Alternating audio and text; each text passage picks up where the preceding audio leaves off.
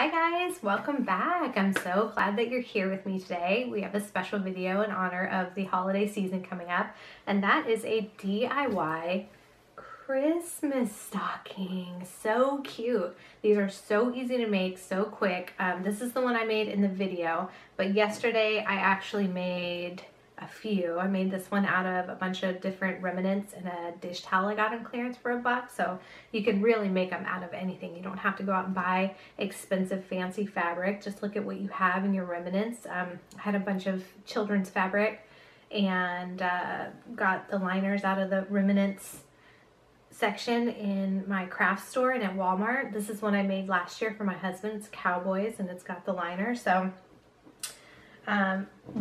the pattern that we'll be using is the Christmas stocking. Again, you can use your own pattern. So I used this one I got at Walmart for $1, just a cheap little stocking to use as my pattern. But you can use any pattern. You can make them high heel shaped. You can use something you print off online. You can use a stocking you already have. You can freehand it. So really be creative. So you're going to use your template pattern with a cuff. You're going to have a liner and you're going to have a loop. So these are actually really nice thick stockings. They look beautiful and they're completely customizable. So if you want to learn how I made this, then just keep watching. Okay, so here's what you're going to need. You're going to need a template stocking. You can either use a stocking like this one I got at Walmart for $1, baby stocking, super large handmade stocking, or you can download a paper template, print it, draw it, and use that, or you can, just freehand your own. You're going to need your top or your focus fabric, and that's going to be your top fabric. You're going to need your liner fabric. That's going to be what's inside. You're going to need your fluffy piece, and for this one I didn't get a fluffy piece, so I'm going to use the green as my fluffy piece, my non-fluffy fluffy. And then you're going to need either a ribbon or a piece of fabric, just a leftover remnant from what you're cutting will work, or just any type of ribbon. You can see my previous tutorial on how to make a stocking out of anything. I used to use regular ribbon for that one, and that's going to be your loop.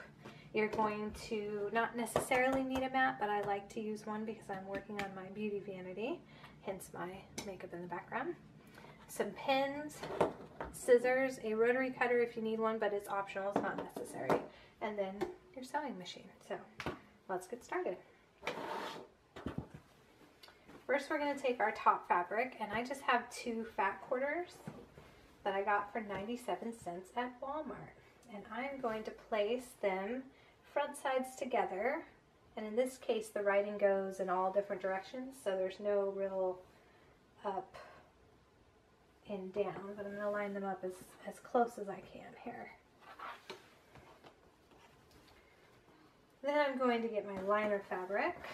I'm going to do the same thing, and I'm going to lay them on top of each other. So I have my liner fabric with the insides facing each other, the wrong side out. Same thing, I have my focus fabric with the right sides facing each other and the wrong sides out. And I'm going to line those up, like I said, as nice as I can here. You can iron this out if you want to have more of a precise lineup.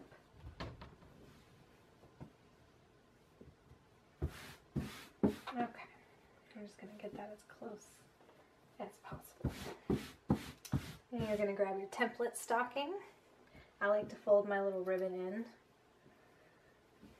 Put that in an area where you have fabric around it, because you're going to cut it and you're going to leave a little room around when you cut it. Grab your pins and pin that in a few spots all the way through so your fabric stays down to your template.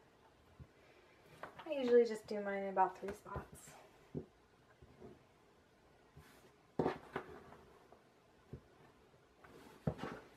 At this point, you can use your rotary cutter or your scissors and just cut out the square that you're going to be working with, so you don't have all this extra fabric that you're working with. Be careful, I got a little incident that happened earlier. In this case, I'm just going to trace over where my green meets my red, so I just have one type of working space here.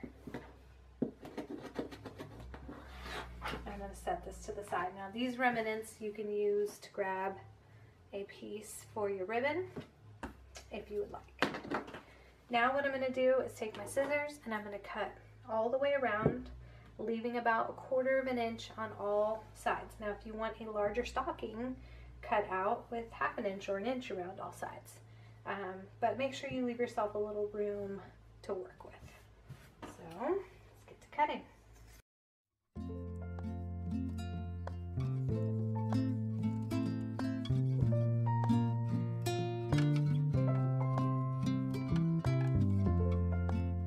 So let's take our pins out.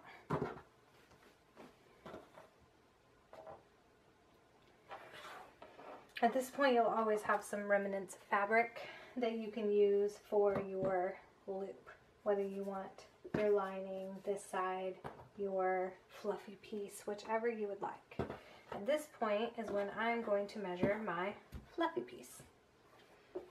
So you want your, I'm going to use this liner. You want your fluffy piece to be about 8 inches long, so that when you fold it in half, it's about 4 inches long. And then you need it to be the width of your sock. So for this one, looks like I might barely just make it on that one. Okay. So we're just going to use what we've got here.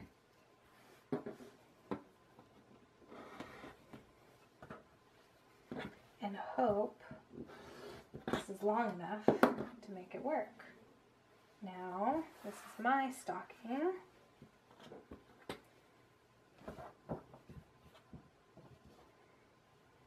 That should just about work. Alright, so there's my fluffy piece. So now we're going to do the sewing. Separate your liner piece, your focus piece, your fluffy piece, which is your, your ring, and your loop. And you know what? I think I'm going to use the red for my loop. Here's my loop. Fluffy piece, loop, liner, focus material. Let's start to sewing.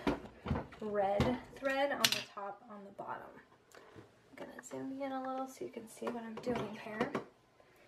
We're going to take the focus material and we're going to sew all the way around.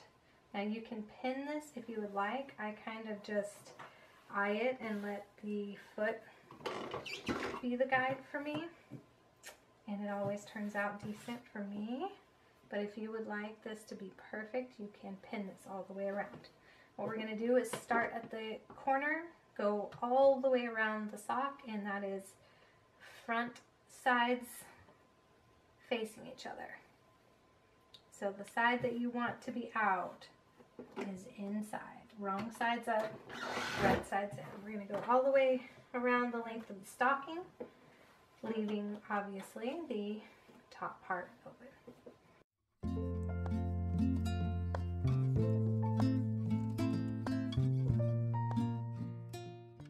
Specifically where it has curvy parts, and we're just going to cut right in between the fabric pieces before you get to the line that you sewed.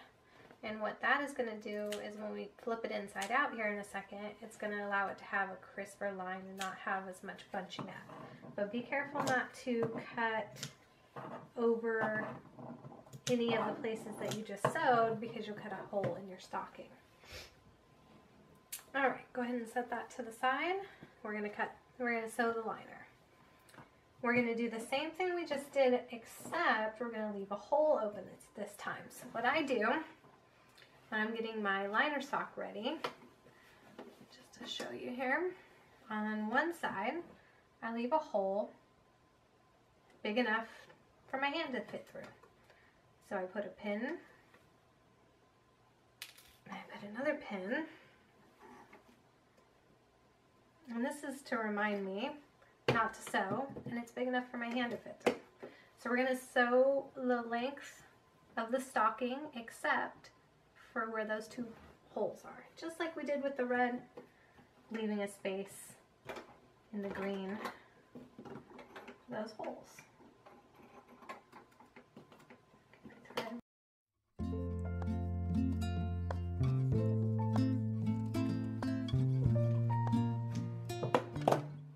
Take out your pins, set that aside.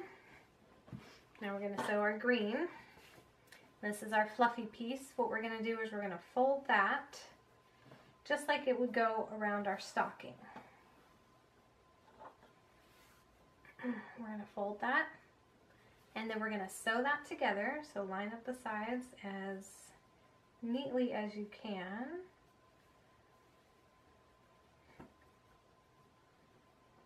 And then sew as close to the edge as possible.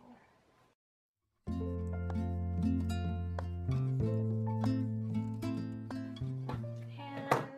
flip that inside out. So now it is right side out, and you have a crisp seam showing.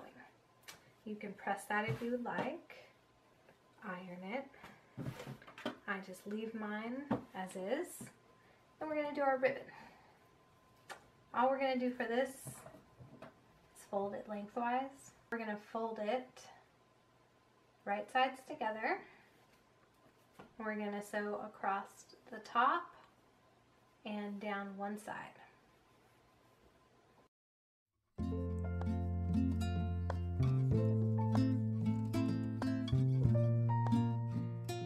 And then just trim close to the seam if you have a big gap like I do of fabric, because you don't want it bunching up when you go to flip it. You're going to turn this inside out, and the easiest way to do that is just get a little separation in the fabric here. Take something long like your scissors, a pencil, I've used eyeliner before. Stick it in and make like a little kind of a hole. Open this up, make a little bit of a hole. You can use your scissors. Once I've got a little bit of a hole in there, you can use a pencil, you can use eyeliner, and then you're just going to pull the fabric. Anything long, really, and straight will work. Pull the fabric over. Use the point of whatever you use to make your corners crisp. Poke your corners out, and just flip it.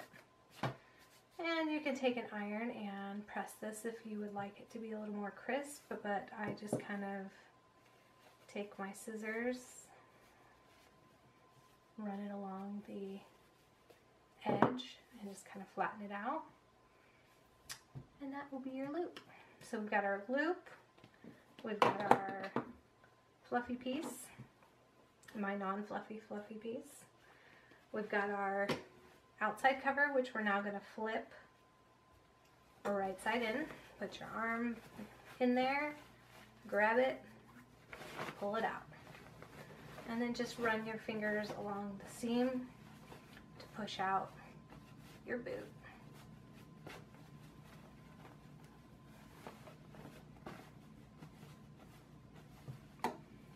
And there it is.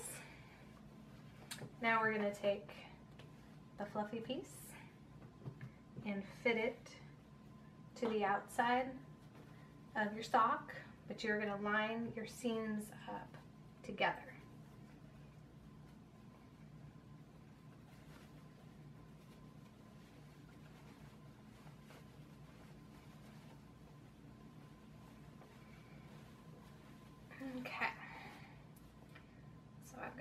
seam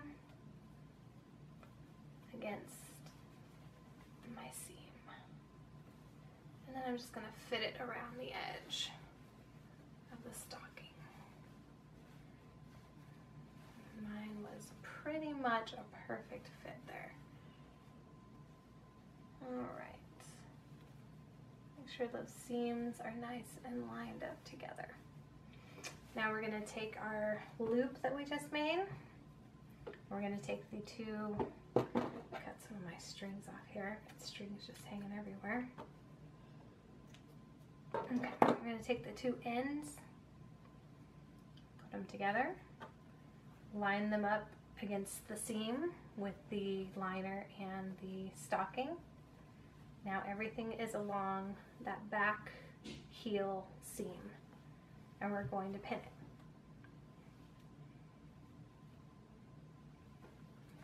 Then we're going to take your liner stocking, still inside out, and we're going to fit that on top of everything else. Let me zoom in a little so you can see what I'm doing here.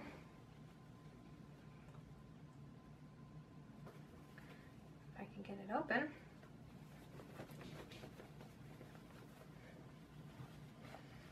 Now everything is right side out except for the liner. The liner's still inside out. And you're gonna fit that over the top of everything, again, lining up that seam. So you've got your seam, your loop, your seam, and your seam. Take your pin out and repin all of those seams together.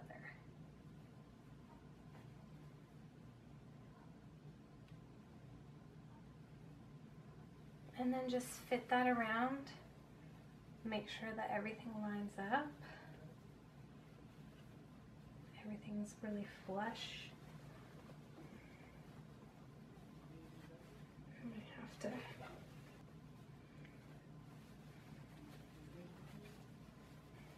because you don't want to have a lot of material bunching up. You want everything to really fit nicely, and you want all the seams to line up together.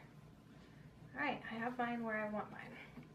So now what you're going to do is you're going to sew along the edge of all these pieces together.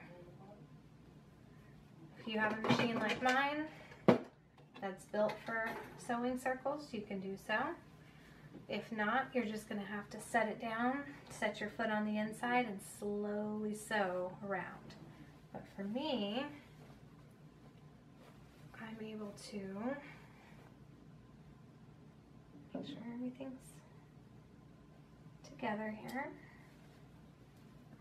And what I'm going to do is I'm going to start just a little bit before that area where the seam comes together, so that I can go back over it and come back together a couple of times. And sew.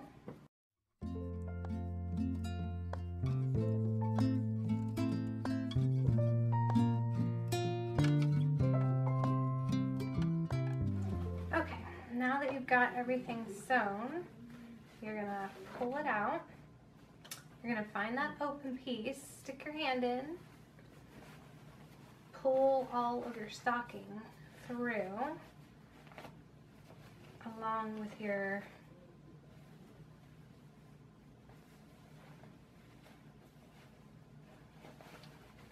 liner piece. And then you're going to push your liner through. Make sure your liner pops out.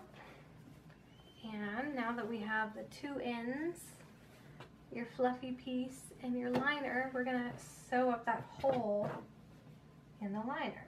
And because it is the inside, we're not going to make it super fancy. We're just going to line it up, sew it shut.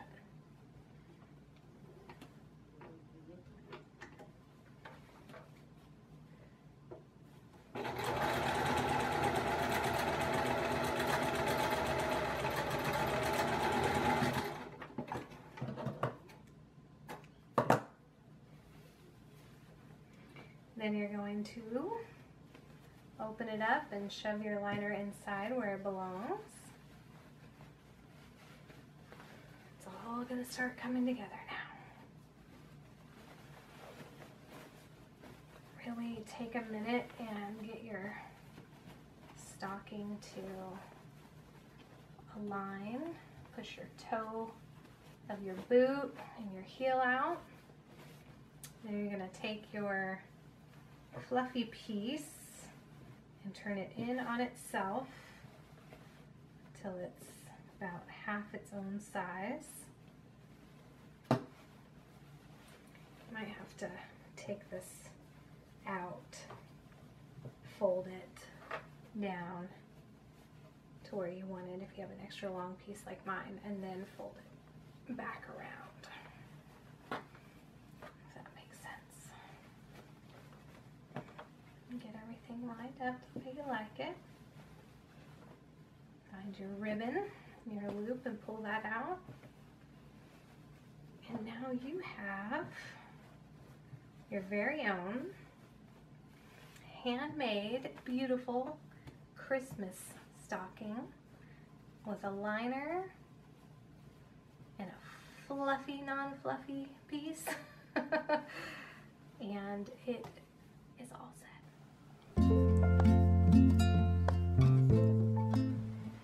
So that's it. Super quick and easy. It took me about 20 minutes once I kind of got rolling, got all my materials and everything laid out.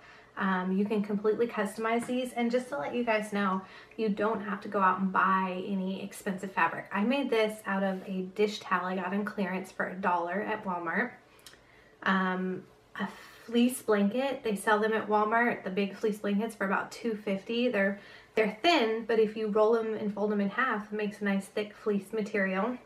The liner is a piece of remnant I got for $1, and the remnants bin, I always shop there because I'm frugal mama and I love to make crafts, but it's a bin of all the leftover pieces. They generally wrap them up. You get whatever the leftover piece, whatever size it is, at a discount. So I pick them up for under $3 for giant, not giant, but big enough for craft size pieces.